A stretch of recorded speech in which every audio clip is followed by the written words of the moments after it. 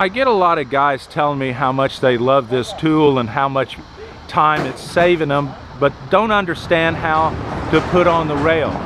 So it's pretty simple. You see that we have it marked at 28 inches and 30 inches. 28 inches for 8 foot, 30 inches for 6 foot. You establish the top of the fence like we've done here. Then you move, you put on your first rail at 28 inches. Move it down to your next rail, which is 28 inches on the top. And come down to your next rail, put on your bracket. It's at the bottom of the tool, and that may be where guys are having a problem.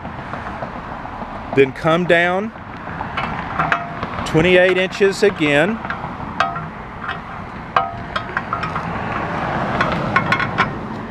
(28 inches) and at the bottom of the tool.